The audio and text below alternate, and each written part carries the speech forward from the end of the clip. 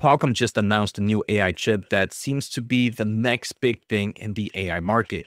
But should AMD and Nvidia investors be worried? Also, we did see AMD announce some pretty cool stuff that I think you're going to be excited about. Even the chip that I personally have never heard about in the AI market, and it looks extremely, extremely interesting.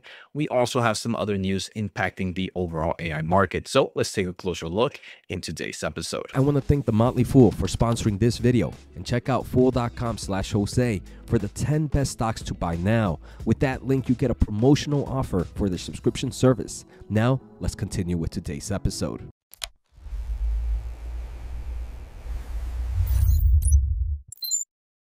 All right, so let's start off here with Qualcomm. Qualcomm was up roughly 11% on the day, sitting at $187. Now, at one point, the stock did hit over 203, and since then, the stock had pulled down about 8%. Now, for those that are not familiar, Qualcomm actually released a new AI chip. So Qualcomm unveils their AI 200 and AI 250, redefining rack-scale data center inference performance for the AI era.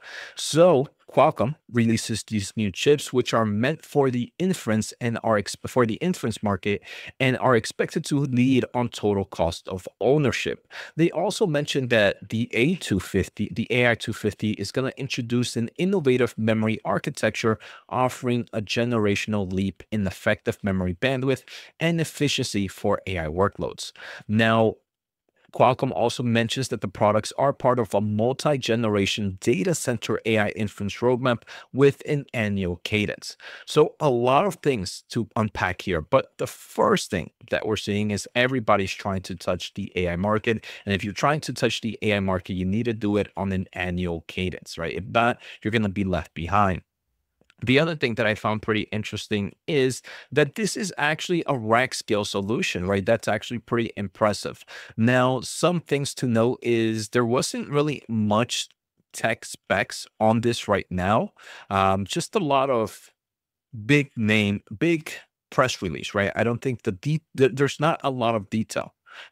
First, the AI chip is coming off the company's NPU technology leadership, which is kind of what they use for a lot of their AI solutions in the consumer products. They also are going a different route. Instead of using HBM, they're going to use low power DDR, which is one of the chips. The AI 200 supports up to 768 gigs of low power DDR per car for higher memory capacity and lower cost, right? Completely different from the HBM that a lot of these AI chip companies are doing, but it is a lot more memory as well with this move here. So we're going to have to see how that plays out.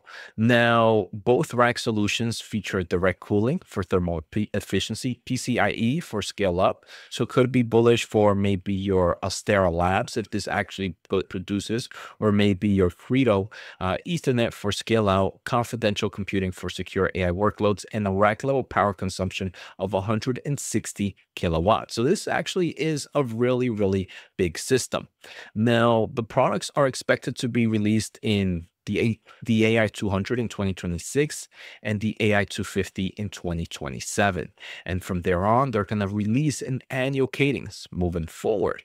Now, while we didn't get a lot of updates, we did kind of get an order from Humane, which is AI infrastructure in Saudi Arabia. And they're going to be targeting roughly 200 megawatts in 2026 of Qualcomm's AI 200 and AI 250 rack solutions. So it's interesting, right? This is not a small order. That can definitely be a few hundreds of millions of dollars of revenue, depending on how many chips are sold here. But that's that's a nice opportunity if it does happen, right? We are seeing Humane and a lot of Saudi Arabia companies make a lot of partnerships with other US chip companies, and we still have to see if chips are really going to be sent out to this part of the world. So a few things there. Now, how did we exactly get here? Well, this isn't their first AI chip. So Qualcomm actually has the Cloud AI 100 Ultra. This came out, I believe, in 2020, and we've actually seen it in a few benchmarks of those AI benchmarks and LLM kind of common benchmarks for the AI market. So it's not the first time they're going to be releasing something, but it's the AI 100 wasn't necessarily something adopted by big players. The other way recent that Qualcomm got into this is they recently completed the acquisition of Nubia about 4 years ago. That's not recent, about 4 years ago. But they recently finished kind of the lawsuit with ARMS, where there was a little bit of fighting of certain IP rights here. But this is a company that allows them to have a lot of data center solution roadmaps, especially in the CPU market, which will be crucial in creating kind of these rack scale solutions. And the final thing is Qualcomm right now is in the process of acquiring a company called AlphaWave, which is known for like they're served as a lot of networking solutions that help with this data transfer, right? All this interconnection technology. So all these pieces are what allows them to kind of make these rack scale solution. Now, Jeff here on X kind of messaged that someone said that one of the management from Qualcomm mentions that not only are they going to be able to sell their own racks, they can actually sell AI chips, the chips individually, right? Companies like Nvidia might do something similar like they did with Intel, where you kind of use this NVLink solution and Nvidia can actually buy CPUs from Broadcom. So there's opportunities for them to sell data center parts individually. I'm not too sure though how that's going to play out. Overall, while everything is pretty much a big look on a top level overview, there is some evidence that things can actually go in the right direction.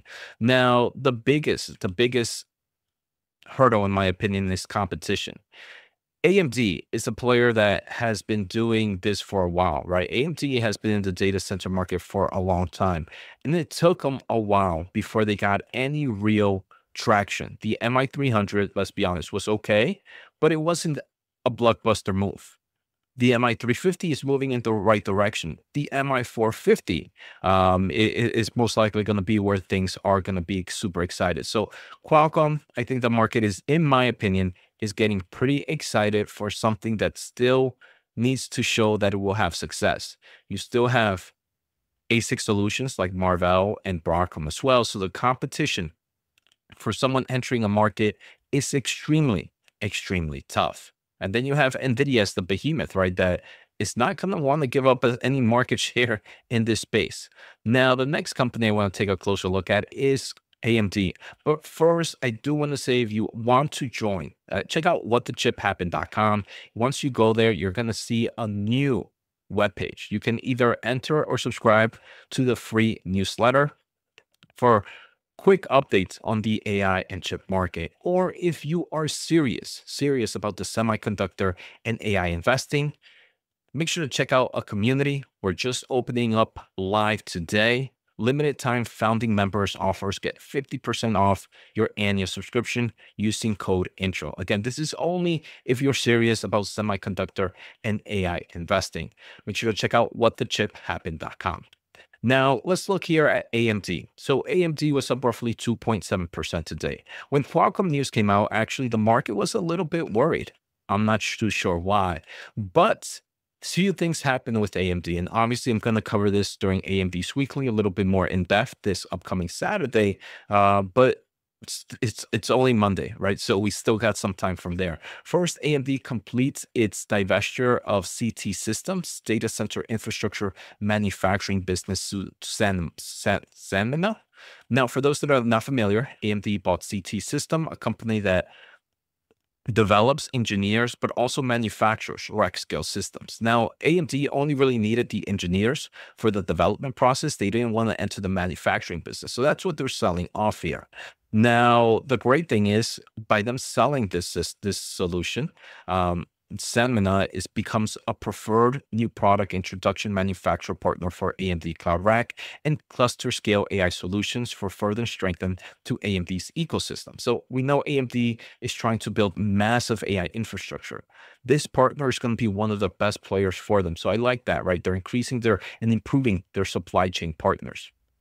Now, a quick reminder, this is a $3 billion in cash and stock for AMD, and it was supposed to end near 2025. We're just starting November, about to start November. So maybe they got it a little bit ahead of time. But overall, a nice amount of cash. If we do, or if we are going to look at AMD, we most likely in the upcoming months, we will see that they probably have an investment in this company, which is ticker SANM, because this is how they're getting paid. They're getting paid through cash and through through stock purchasing. So they will have part ownership in this. The other thing that was pretty interesting is the US announced some major supercomputers powered by AMD stack. I thought this was pretty great. And it's definitely bullish in the long term of things. There was even a new chip announced that I've personally never heard of. So we're going to see that AMD is going to be powering two supercomputers for the United States. The first one is going to be Lux AI supercomputer at Oak Ridge National Labs. And it will be the first dedicated US AI factory for science and will be deployed in early 2026. The second will be the next generation supercomputer called Discovery, which will advance US AI and scientific research at massive scale. Now, one great thing that AMD has, right, is because they're still in the x86. x86 is still super amazing for simulation, for certain type of high performance computing workloads that a lot of these players use, that right now that's why Nvidia, for example, needed to partner up with Intel for that x86, because there is a market that still needs true high performance computing, not just purely AI. And that's where AMD is actually pretty strong in. Now, when fully deployed, the systems will combine a combine of $1 billion investment. That doesn't mean AMD is going to get $1 billion, but it's still a good portion of money coming from here. Now, the Lux AI supercomputer, which is to be deployed in early 2026, is going to be based off AMD's 355, of AMD's EPYC CPUs, of AMD's Pensando solution. So it's going to be a nice massive order for them. Overall, very full rack system, and it's going to be helped built by Oracle, by HPE. Now, the second system is going to be the Discovery, and that's going to be using AMD's EPYC Venice CPU, AMD Instinct MI 430X, which is a new MI 400 series accelerator engineered specifically for sovereign AI and scientific computing. And that's the thing, like I mentioned, AMD, because they have this true chiplet design that they've been working for such a long time, they're able to create a lot of different variants. They're able to pretty much make just a full AI chip. That's what most likely the MI 450 will be. And they can make a chip that would be a hybrid of AI and scientific computing. And that's where this MI 430 will be. So that's pretty interesting. But this is not happening and arriving until 2028. But regardless, I do believe these are two wins that can definitely help AMD grow into some interesting levels and continues to give that bullish thesis towards investors. Now, if you are interested in what's going to happen tomorrow in the semiconductor space, the one I'm super interested about is going to be SK Hynix. SK Hynix is reporting their Q3 earnings. And as we know, SK Hynix is super important for the AI market, as HBM is crucial for AI chips. So I hope you guys enjoyed today's episode. Make sure to check out whatthechip.com and make sure to hit the thumbs up and subscribe button. Peace out and see you next time.